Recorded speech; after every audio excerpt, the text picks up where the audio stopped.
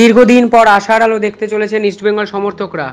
ইস্টবেঙ্গলের ইনভেস্টর ইস্যুতে সর্বশেষ সংযোজন আরও এক বাঙালি প্রসূন মুখার্জির। ইন্দোনেশিয়া নিবাসী হলেও এ রাজ্যে একাধিক ব্যবসা রয়েছে এনার কোম্পানি ইউনিভার্সাল সাকসেস এন্টারপ্রাইজের। তবে কে এই প্রসূন মুখার্জি? গভীরে গেলে উঠে আসবে একের পর এক তথ্য।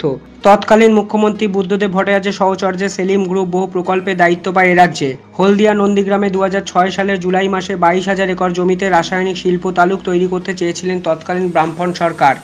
তবে এরপরই শুরু হয় জমি আন্দোলন, বন্ধ হয়ে যায় পুরো প্রকল্পটি। তখনই এ রাজ্যে প্রবেশ শিল্পপতি প্রসূন মুখার্জির। রাজ্যে বদলেছে সরকার, সময় বেড়েছে অনেক, প্রসূনের যোগাযোগ তবু কমেনি। অবশেষে বর্তমান সরকারের আনুকূল্যে এ রাজ্যে আবার ব্যবসা করার ছাড়পত্র পায় প্রসূন মুখার্জির সংস্থা। একাধিক প্রতিশ্রুতি, উপনগরীর বদলে লজিস্টিক্যাল হাব, তথ্য প্রযুক্তি কেন্দ্র ও আবাসন নির্মাণ প্রকল্প করবে প্রসূন ব্যানার্জি সংস্থা। আর এই বাঙালি উদ্যোগপতি এবার লাল হলুদের বিনিয়োগ করতে প্রস্তুত। বিনিয়োগের অর্থ প্রকাশ না পেলেও প্রায় 250 কোটির কাছাকাছি বিনিয়োগ করার ক্ষমতা আছে এই সংস্থার। মধ্য কলকাতার জন্ম এই বাঙালি পরবর্তীকালে হোটেল ম্যানেজমেন্ট অফ কলকাতার 4 বছরের কোর্স শেষ করে ট্রেনি হিসাবে যোগদান করেন ইন্ডিয়ান ট্যুরিজম ডেভেলপমেন্ট কর্পোরেশনে। 2 বছরের মধ্যেই ফুড অ্যান্ড বেভারেজ ম্যানেজার পদে উত্তীর্ণ হন তিনি। 1991 সালে কিছু কর্মচারীকে আমেরিকাতে পাঠায় সেই সংস্থা। ফিরে এসে সংস্থার জেনারেল ম্যানেজার হওয়ার কথা থাকলেও আইটিডিসি কর্তৃপক্ষ প্রসূনকে সেই পদ দিতে চাননি। তাই রাগে চাকরি ছেড়ে কুয়ালালামপুরে পাড়ি দেন তিনি। সেখানে থ্যাঙ্কস গড ইজ ফ্রাইডের কিচেন ম্যানেজারের দায়িত্ব নেন তিনি। তবে 3 বছরের মধ্যেই সেই সংস্থার রিজিওনাল ম্যানেজার পদে নিযুক্ত হন ও প্রায় 11টি শাখার দায়িত্ব নেন। এরপরে বদলে যায় ওনার কেরিয়ার গ্রাফ। TGIF এর হয়ে দক্ষিণ এশিয়ার অপারেশন ম্যানেজার হয়ে সিঙ্গাপুরে আসেন। TGIF 1999 সালে সিঙ্গাপুরের সবথেকে বড় কর্পোরেট সংস্থা সেলিম গ্রুপের সঙ্গে যুক্ত হয়, যে কোম্পানির মূলধন ছিল প্রায় $25 বিলিয়ন।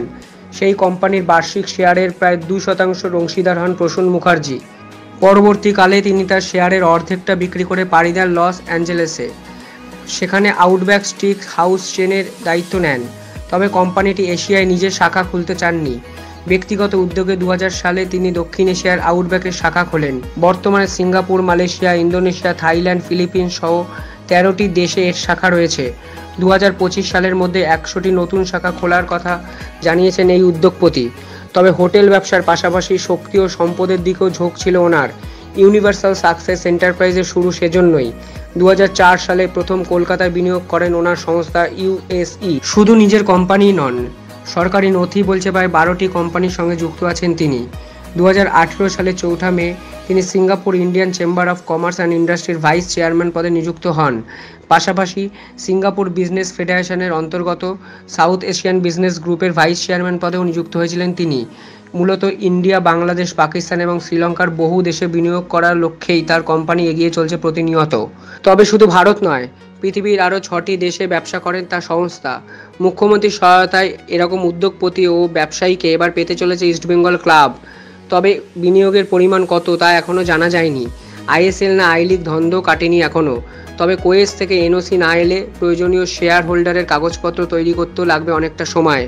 লাইসেন্সিং প্রক্রিয়ার জট খুললেও ইনভেস্টর ইস্যুতে ইস্টবেঙ্গল ক্লাব এখনও ISL এর দোরগোড়ায় পৌঁছাতে পারেনি। তার প্রধান সমস্যা হলো সময়।